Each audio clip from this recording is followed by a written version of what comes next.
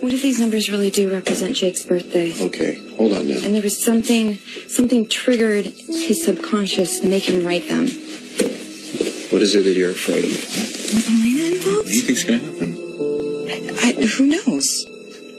Maybe they're just numbers, right? Maybe it doesn't mean anything catastrophic. Maybe Jason will find something.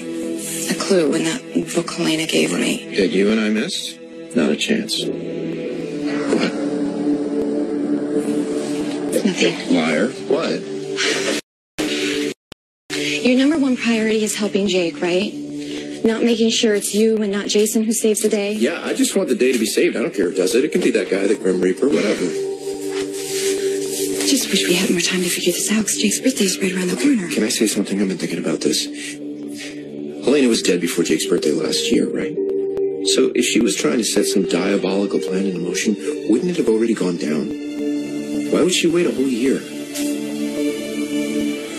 I get where Jake is coming from, really, I do. To have all of these tortured thoughts banging around your head, to not trust yourself. It's scary. It's a really terrible feeling. Something was done to him. It doesn't make him a bad kid. And it doesn't make him wrong. It just means that he needs help. And we're going to be able to help him, right? And help him get whatever's in there out. Yeah.